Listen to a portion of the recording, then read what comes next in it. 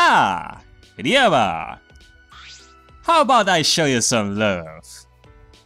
I've been waiting for this day. Every time I come here, I play the role of their ideal, like some shared fantasy. I wonder what kind of ideal Ryoma is picturing. He seems embarrassed. Well, I guess that's a good start.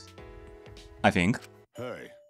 Shuichi, I've warned you before, not to chase after me. Huh? Oh? Chase after you? Shuichi, my man, you're taking initiative. What do you mean, chase you? Don't you get it? We're nothing more than a former tennis player and a manager now. We're just strangers. Manager? I must be someone that Ryoma knew when he was playing tennis. So Ryoma's fantasy, I was chasing after him. This is all part of his dream. I cannot ruin that for him. No, sorry. I threw away my past. We've got no reason to see each other. If you get it, then hurry and leave. Hey!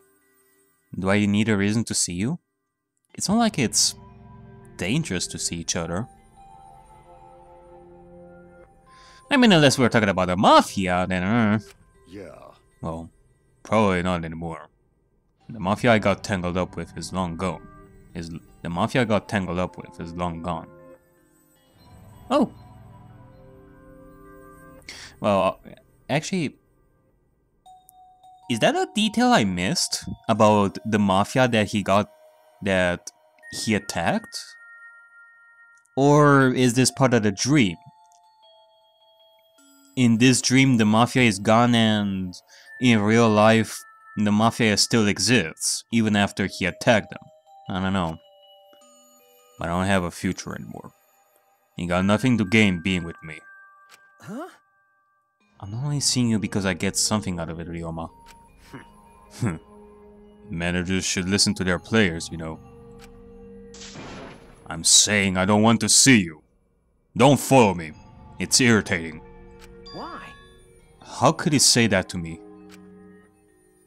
Why is Ryoma being so stubborn? I'm supposed to be his ideal.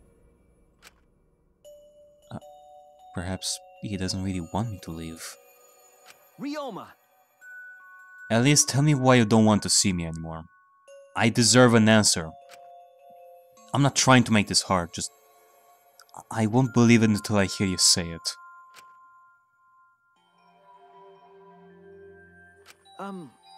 What is it, Ryoma? Jeez. I tried to push you away and you just stick to me.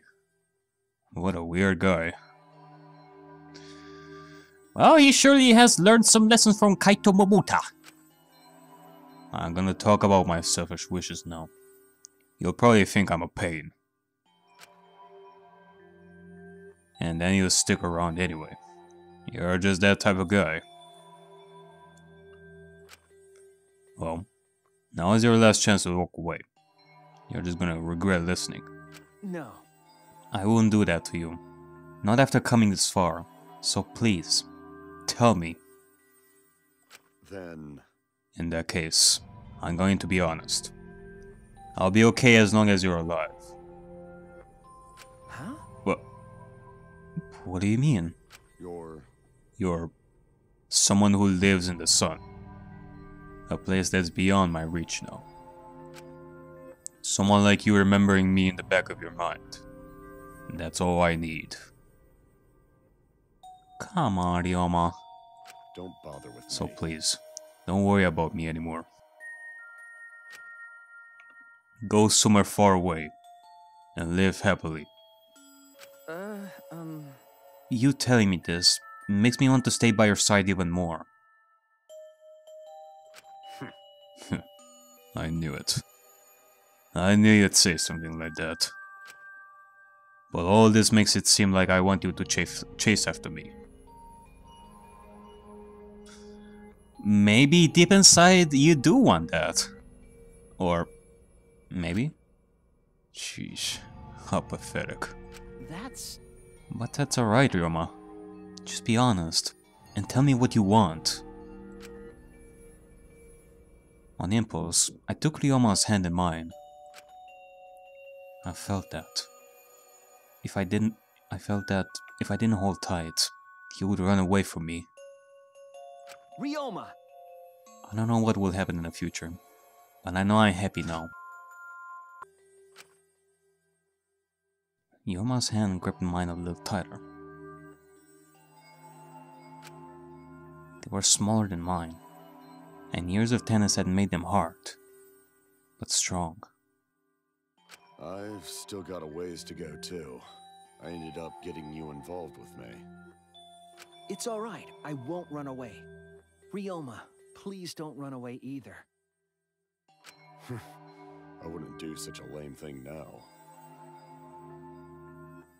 It might have been a long time coming, but I'm going to at least say it properly.